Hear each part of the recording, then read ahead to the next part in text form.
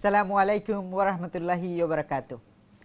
Dear viewers, welcome back once again to the Islam and Life and today's third segment of Islam and Life. I am your host Raju Ali is here again and conducting this show with the very respectful and honorable Vice Principal of Jamia Islamic Birmingham, Shaykh Faizulhaq Abdulaziz. Today we are discussing and listening lectures from our Shaykh about one of the major sins of Islam, considered as a mother of all sins, telling lies. We will learn lots of things about telling lies, what is telling lie, what is the difference between truth and false, what is the sign of a trustworthy person and what is the sign of a liar, and why considers lying is a great sin. We will learn lots of things. And we also try to answer your questions. Some of your questions we got through our social media. As you all know, we are very active in our social media. If you go to YouTube, you can just write down our program's name and date. You can find out our episodes and you can watch it if you missed it in the live telly. And also you can find it on our Facebook. It's at IQRA Bangla, www.facebook.com/IQRA Bangla. Or if you have any question right now, you can call us on the given number at the screen.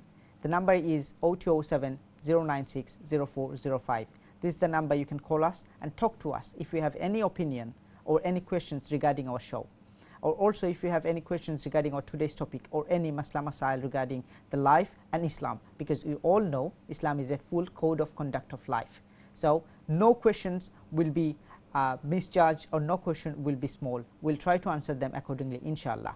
Without further delay, let's go back to our Shaykh once again. Assalamu alaikum, Shaykh. Wa alaikum assalam wa rahmatullahi wa barakatuh.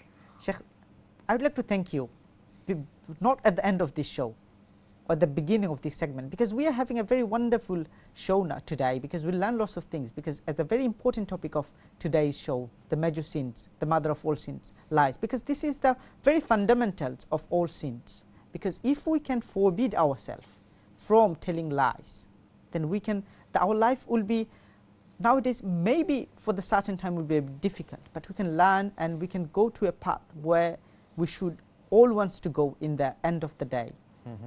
It's true. I agree with you. So we have lots of questions on in our hand. Should we start to answer them? So please allow me. We answered the first question about the it was about Isra al-Miraj, and the second question is it's very important and valid. One of our brother or sister might ask about how do we take preparation about the Ramadan. MashaAllah, very nice question, MashaAllah. Someone has asked very nice question that how do I take preparation for the holy month of Ramadan. MashaAllah, that's a very nice question, MashaAllah. For this wonderful question, Jazakallah khairan to brother or sister whoever asked this question, MashaAllah. And through your question, inshallah, many other brothers will take the heed and they will also start preparation for the holy month of Ramadan. My brothers and my sisters, as far as the month of Ramadan is concerned, bear in mind this is the best month of the Islamic calendar. 12 months of the year, month of Ramadan is the best month, and as we know that Allah subhanahu wa ta'ala has given messengership to Rasulullah sallallahu alayhi wasallam in the month of Ramadan. Allah subhanahu wa ta'ala has given the Holy Quran in the month of Ramadan. Therefore, month of Ramadan is the best month of the Islamic calendar. If something is best, if something is important, we start making the preparation for it earlier, prior to weeks and months. If the exam is the final exam, okay, is going to take place in the month of May and June, we'll start preparation for it from the month of January, February, that I am facing a final exam, my result, it depends many things of my life on it. Okay, we'll start the preparation for it because it's important. If it is GCSE exam or if it is A-level exams or if it's something like very important that a person's life depends on it, we'll start preparation of it prior to many of the months. Month of Ramadan is the best month of a person's life. Our ancestors, they used to make dua to Allah subhanahu wa ta'ala right from the month of Shawwal, 11 months prior, that, oh Allah, please do not cause me death until I reach the month of Ramadan. Many of the ancestors, they used to make dua to Allah subhanahu wa ta'ala that, oh Allah, do not cause me death until I reach the holy month of Ramadan, 6 months prior to the month of Ramadan. In the hadith of Musnad Ahmad, Musnad ibn Abi Shayba, the hadith is weak, in the chain of narration is weak. But when there is a weak hadith, if it comes to the virtues of the actions, it is taken into consideration. That a dua which Rasulullah sallallahu alaihi wasallam used to make when the month of Rajab is to come, which is Allahumma barik lana fi Rajab wa Sha'ban wa ballighna Ramadan. that, "O Allah, grant us blessings in the month of Rajab and Sha'ban, and please, O Allah, take us to the month of Ramadan." I.e., in other words, Ya Allah, do not cause us death until we reach to the holy month of Ramadan. I'm saying again, this hadith in the chain of narration is weak. Therefore, as soon as the month of Rajab has come, you have seen like many people are forwarding this dua in the WhatsApp and in then Facebook and then in Twitter. Okay, now something which is weak, keep it to the level. Don't make it as if like something which is like farat or compulsory. Okay, so once or twice you made this dua, Allahumma barik lana fi Rajab wa Sha'ban wa ballighna Ramadan, up to a level is okay. But overacting with it, then you giving priority and importance to something which is which doesn't have that much value, you giving it more value to it. Okay, so in this hadith you can see Rasulullah sallallahu alaihi wasallam is also making a preparation, that he is asking Allah subhanahu wa ta'ala that, "O Allah, grant us the blessings in the month of Rajab and Sha'ban, and O Allah, please take us to the holy month of Ramadan." So my brothers and my sisters, as far as the preparation for the holy month of Ramadan is concerned, alhamdulillah, in our houses what we see, our mothers and our mashallah elders, they are quite busy making the physical preparation of the Ramadan, okay, buying this, buying that, okay, and preparing all the things which they need to have in the iftar time. Okay, that's a good preparation as well, no problem, no one is abandoning that, that's allowed as well. But the main preparation is the spiritual and the mental preparation.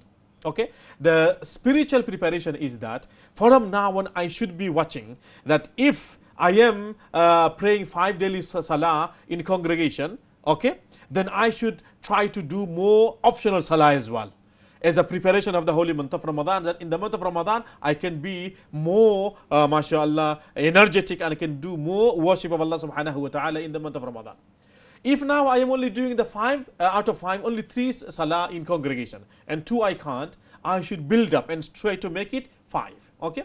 Similarly, I should try to give some charity in the path of Allah subhanahu wa ta'ala. I should try to be more devoted to the worship of Allah subhanahu wa ta'ala. MashaAllah, many of the sisters in the month of Ramadan, many of them who don't do hijab, but in the month of Ramadan they do hijab. Many of the sisters who do presenting in TV as well. Okay, prior to Ramadan they don't do hijab, but in the month of Ramadan they with the hijab at least. Are you with me? So as far as the physical preparation is concerned, we do it, and on top of that we have to do the spiritual preparation, which is that spiritually I am drawing nearness to Allah subhanahu wa ta'ala. And the third preparation, which is the mental, that shaitan will come and say, "Ya Allah, 1 whole month of duration without food and drink during the long hours of England. 18 to 19 hours. This year we'll have the longest. We'll have the longest. Okay, but never mind. Alhamdulillah, with the will of Allah subhanahu wa ta'ala, we've been doing it for the past several years. We are preparing. Okay, so we are preparing for the past several years. Last week we had the month of Ramadan from the 10th of June. Okay, so we had gone past the longest days of the year, which is 21st, 22nd, and the 23rd of June, which are the longest days. Okay, we went past. Okay, so year before we started fasting for the 21st of June. The year before from probably the 2nd of July or something. Yeah. So as far as the longest days are concerned, we've been through. So this year as well, when the month of Ramadan may start from the 27th of May. Okay, may start from the 27th of May. Oh, mashallah. Okay, what a rhyming. Okay, so at that time the mental preparation is the shaitan will come and try to inspire you negatively. At that time, kick shaitan out. Okay, if Allah subhanahu wa ta'ala has given us the command, Allah knows we have the strength, hence Allah subhanahu wa ta'ala has given us the command. Therefore, we will be able to do so, inshallah. So month of Ramadan has 3 kinds of preparation. The first and the foremost is the spiritual preparation, okay, in advancing towards the devotion to Allah subhanahu wa ta'ala. Number 2, the mental preparation, that we can do it. It's not beyond our capacity. And the third, which mashallah everyone does, okay, which is the physical preparation, that buying things and sorting out things for the iftar and everything. And the fourth one is keeping your time, okay, because Ramadan comes and then many people have the work, they have the full-time job, they have the shift and everything. Then try to sort it out with the people, with the employers, in a way that you don't miss your job as well, and you don't it doesn't disturb you to fulfill the command of Allah subhanahu wa ta'ala. Many of the schools in the inner city areas in England, okay, they shorten the time. They do half an hour early home times, etc., just to support the Muslim kids and the Muslim mothers who are fasting during the holy month of Ramadan. So these kind of things, inshallah. So all this is considered as preparation for the holy month of Ramadan. And above everything, my brothers and my sisters, remember that for everything great, we have a great plan. So the month of Ramadan is the greatest opportunity to be spiritually close to Allah subhanahu wa ta'ala. So therefore, it needs a great preparation and a great plan. Inshallah, everyone will be doing it, inshallah. Jazakallah, Sheikh. Jazakallah.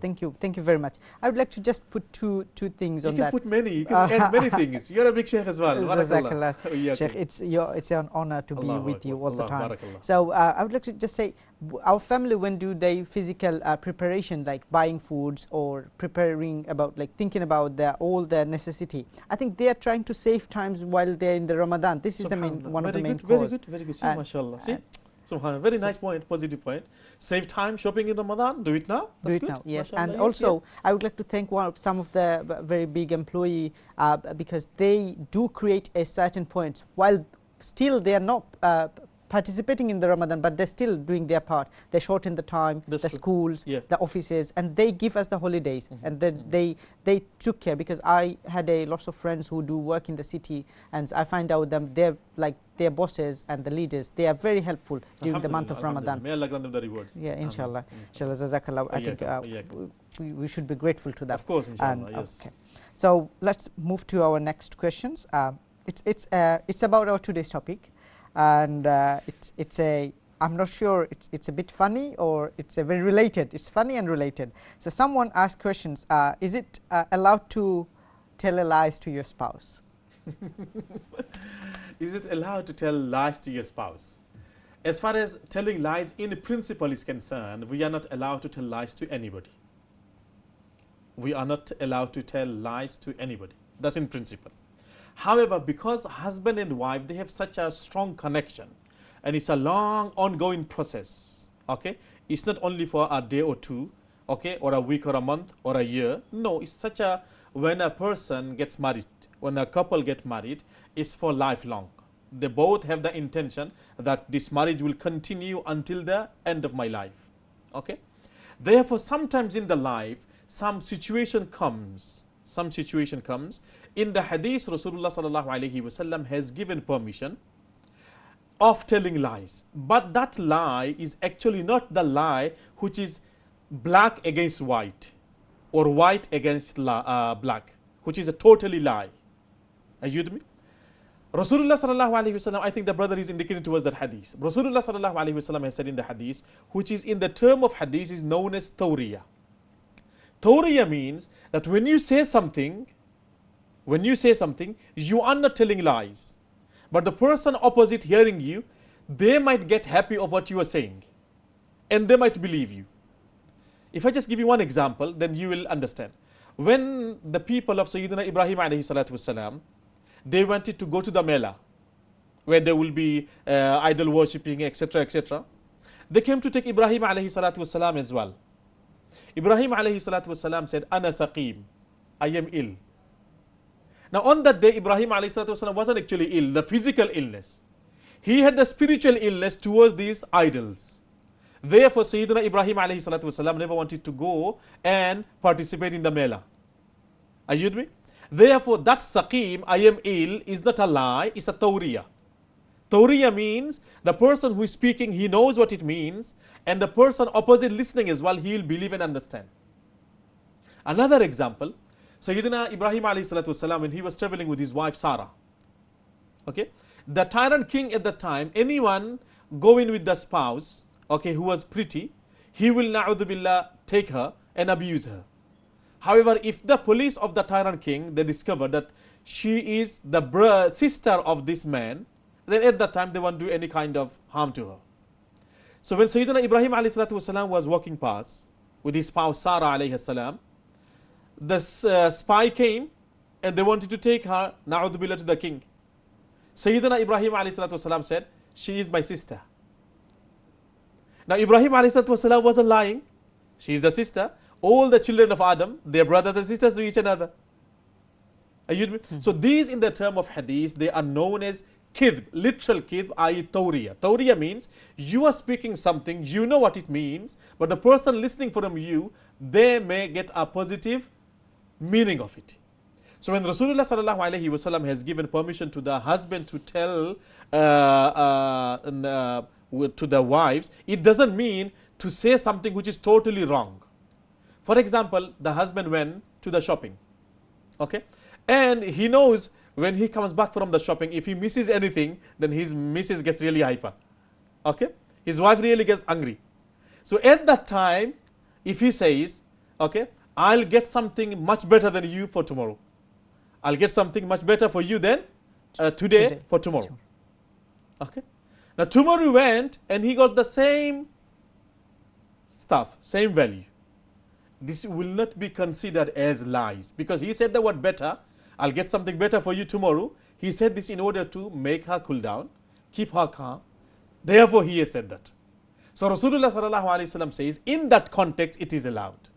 Not that, for example, he doesn't have anything and he says, I have something. He doesn't have a car and he says, no, I have a Ferrari. Are you with me? I have a BMW. That's totally lie. It is not allowed. Okay? Only those things which are considered as tawriya in the term of the hadith, it is allowed. That the husband says, tomorrow I'll get from shopping something for you which is better than what I have today. Okay? This is allowed in order to keep her happy and keep her cool and calm. Okay, Jazakallah Shaykh.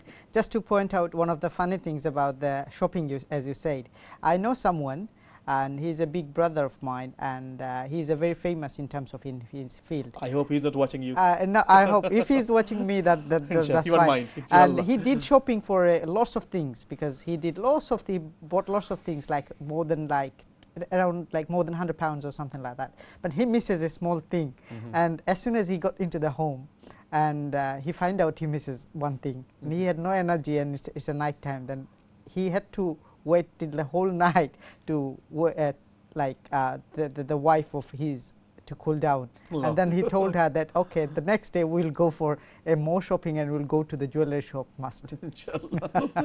So it was literally things, and maybe not the next day, they went to the next 2 or 3 days later. I hope our sisters are not getting offended. It's no, just one of those not really. things. Okay. It's a thing. Barakallah. It happens. It's a very important and very, in terms of the things, it's related to hadith. And how do you consider and classify a hadith is sahih? MashaAllah, very nice question. It's an academic question as well. Somebody's asked, how do we classify a hadith to be sahih hadith? MashaAllah, very nice question. My brothers and my sisters, nowadays everyone, when they quote, they say, is the hadith sahih? And many a time people take the word sahih as literally. And they say sahih means correct. And if it is not sahih, it's incorrect. But this is totally wrong. Sahih is a term of the hadith. Terms, they have to be taken into consideration according to the terminologies. The terms and the terminologies cannot be translated into the literal meaning. So Arabic word sahih, we cannot translate that into English as correct. Or the Arabic word da'if, we cannot translate it in English as incorrect. Sahih and da'if and hasan, these are the terms of the hadith. They have their meanings according to the terms of the hadith. And we have to take those into consideration according to the terms of the hadith. A hadith is classified as sahih if it meets 5 conditions. Number 1, in Arabic we say ittisalus sanad, that from the narrator to Rasulullah sallallahu alaihi wasallam, it has a attached chain of narration. The chain of transmission is attached, it doesn't have anyone missing from it. Number 2, adalatul ruwat, the narrator narrating, he is sound and he is authentic. Number 3, dhabtur ruwat, the narrator who is narrating, they have to be sound in memory. Okay, either preserving the hadith in their memories or by writing. Number 4, adamu shuzuz, the narrator who is narrating, he does not go against those narrators who are more authentic than him. And number 5, adamul illa, the hadith should not have any kind of hidden defects in them. If these 5 conditions are met, then according to the terms of the muhaddithun, this hadith is classified as hadith sahih. If any of the condition is missing from these 5, then the hadith become hadith da'if. Okay, literally we translate it as weak hadith, but this is a translation, not a classical term of that hadith. And the third is, if the memory of the narrator is bit weak, not as sharp, but bit weak, then the hadith becomes hasan.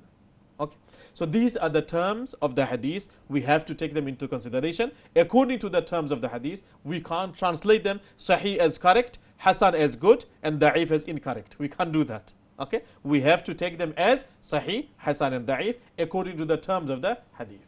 Jazakallah Shaykh, thank you very much. In terms of that, if just a quick questions about related to these questions, if a person found out in the time of Rasul sallallahu alaihi wasallam, he told a lie, will his hadith will be accepted in any time? Who you mean by the narrator? Narrator, yes. Okay, mashallah, that's a very nice question as well. And it's an academic question. When we do the scrutiny of the narrators, okay, for example, we have Imam Bukhari here, and from Imam Bukhari the hadith is narrated by in between Imam Bukhari and Rasulullah sallallahu alaihi wasallam there are just say 3 people, okay, 3 people. So Imam Bukhari at the bottom, then his sheikh, his ustad, then his sheikh, his ustad, and then his sheikh, his ustad, and then the sahabi, and then Rasulullah sallallahu alaihi wasallam.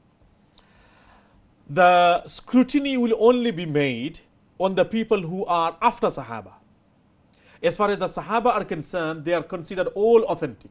The entire Ummah unites in this issue that as-Sahabatu kulluhum udul. All the Sahaba, they are authentic in order to transmit Quran and Hadith from Rasulullah sallallahu alaihi wasallam to the Ummah. Therefore, all the Sahaba, they are taken into consideration as as-Sahabatu kulluhum udul. All the Sahaba, they are authentic, they don't tell lies in transmitting the hadith of Rasulullah sallallahu alaihi wasallam. So whenever any research is made on the chain of narration of the hadith, Sahaba are totally left out, because Sahaba are the group who are highly recommended, highly respected. They are not the group of people to be made scrutiny or criticized about, because they are the companions of Rasulullah sallallahu alaihi wasallam. Only the scrutiny is made on the people who are after Sahaba. Those Sahaba who came after Rasulullah sallallahu alaihi wasallam, the scrutiny is made on them. So starting from Tabi'in. Tabi'in, that's it, the followers of the Sahaba. From them the scrutiny is made. Okay. Now if the criticism or if the research is made and they were found that they were telling lies. Now if they were telling lies in the daily life for any reason, once or twice, that will be taken into consideration as a defect, as a minor defect. Okay, not as a major. However, if they were caught fabricating on behalf of Rasulullah sallallahu alaihi wasallam, that's a major defect. At that time, their hadith will not be accepted, and if they narrate the hadith, it will be considered as fabricator, and the hadith will be considered as fabricated. Barakallah. It's an academic issue. At time of level best to explain easily. Inshallah. Jazakallah, Shaykh. Thank you very much. I think we are at the very end of our today's show. Okay. We have some more questions. I will try to answer them in next week, inshallah. Please allow us to finish the show. Okay, and we'd like to thank you once again to be here and give us some lectures and knowledge about the Islam and life. Dear viewers, time has gone. It's the very end of our today's show. We hope you enjoyed our today's show. So if we do any mistake, please forgive us, and please bear with us for the next week, and we'll come back on next week same time, inshallah. Till then, take care. Assalamu alaikum wa rahmatullahi wa barakatuh.